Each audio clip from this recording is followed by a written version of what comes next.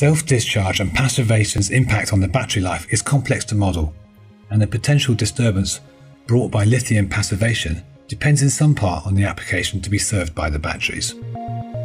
Applications featuring a few milliamperes current draw, voltage cutoff below 2.5 volts, coupled with a few seconds allowable response time, will remain, in practice, passivation tolerant. Other applications with high current and voltage cutoff, frequent temperature excursions above 40 degrees Celsius, have more chance of experiencing a shorter than expected field life. And this is due to low voltage readings, even though there is remaining energy in the cell. Keeping this in mind, we recommend that you evaluate the effect of passivation very carefully when selecting lithium batteries, and that you speak to one of our experts in order to receive recommendations for the best solution for your application.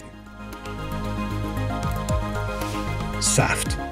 We energize the world, on land, at sea, in the air, and in space.